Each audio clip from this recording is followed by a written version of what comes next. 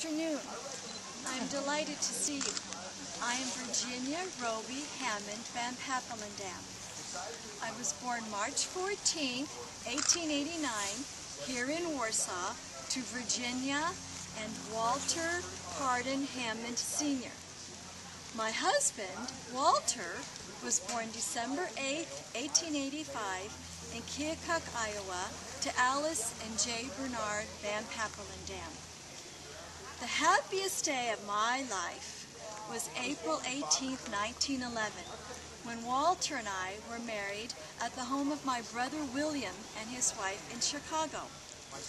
Walter became a farmer, a real estate dealer, an insurance broker, and an international cattle dealer. He also bought and sold sheep. Let me tell you a little bit about my husband and my father. They shared similarities in spirit. They were both entrepreneurial but humble, and they both began working at the age of 18. Walter's family moved here from Keokuk in 1901, and that same year, his father entrusted him with the management of the Pecan Grove Farm, later known as the Albers Farm. Walter had such an adventuresome spirit. He became interested in cattle when he was working on cattle boats that crossed the Gulf of Mexico between Mexico and Cuba. After World War I, he traveled to Buenos Aires twice to export United States cattle to Argentina.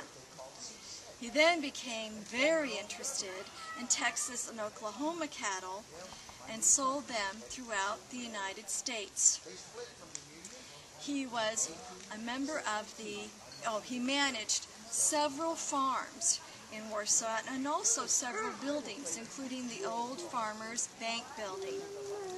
He was a member of the Warsaw Chamber of Commerce and was on the Board of Education for 16 years.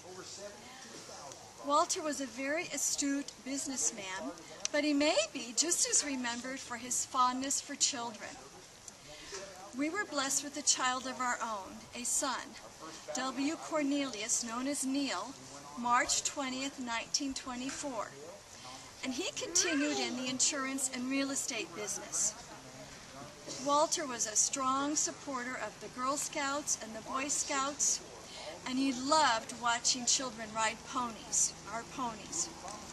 His motto was, in order to have friends, one must be one. We enjoyed 39 years of marriage until he suffered a heart attack and died very suddenly on October 21st, 1950, at the age of 64. Like I said, my father also began working at the age of 16. He was born November 2nd in 1829 in Wickford, Rhode Island, to Pardon and Roby Stanton Hammond. In 1845, he began working with his father at their bank, and he stayed there until 1849 when he moved to New York.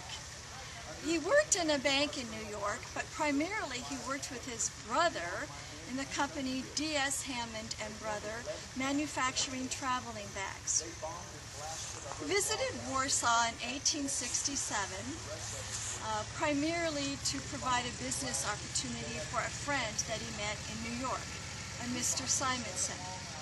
And while he was here, he opened a wholesale and retail grocery store in what later became known as the Coos Building. And in 1868, he moved here permanently from New York. He and my mother, Virginia Eudocia Wilson, married February 9th, 1875. My father married later in life. He was 46, but he knew he had found an excellent wife in my mother. She was born April 7th, 1850, to Helen and Harmon Wilson, who were among the pioneers of Hancock County. She was known for her gracious and charming disposition, and like my father, she was bright and intelligent and very devoted to her home and her family. They had 4 children, William Jr., Harmon, Mary, and me.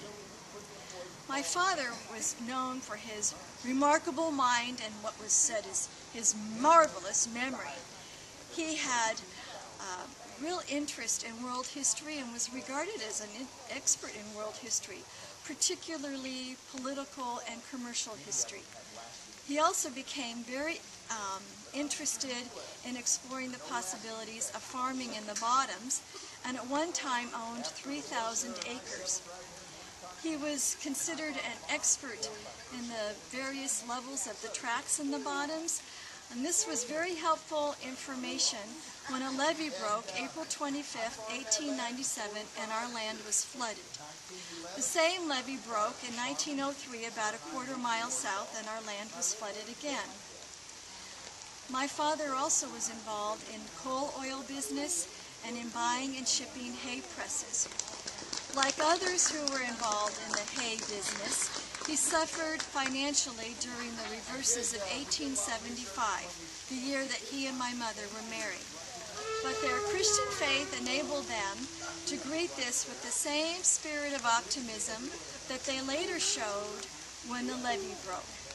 They were excellent parents, and I'm so pleased to be able to share some of their story with you. Thank you for your time and attention. Thank you.